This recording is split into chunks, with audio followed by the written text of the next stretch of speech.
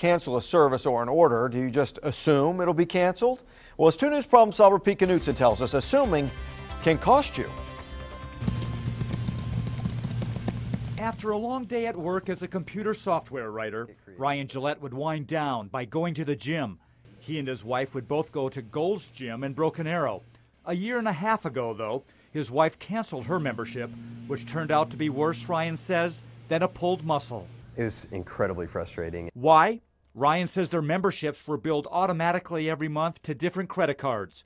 Recently, he says he discovered the gym was still charging for his wife's canceled membership. The charges totaled $650. Until then, Ryan says he assumed the charges were for his membership.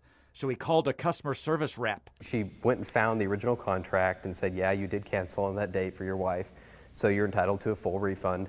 But Ryan says he never got the refund, so he called again. When I called them back, said that they were not going to give me any kind of full refund and that there was some kind of a 90-day clause where I had 90 days to catch any erroneous billing. We touched base with corporate headquarters about Ryan's billing issue. A representative researched his account.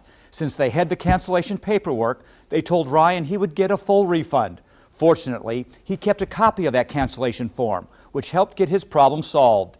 One thing he didn't do, Ryan says, was keep a close eye on his credit card and bank statements and his bills that are paid automatically. He'll do that from now on, he says, to catch any mistakes and correct them before it's too late.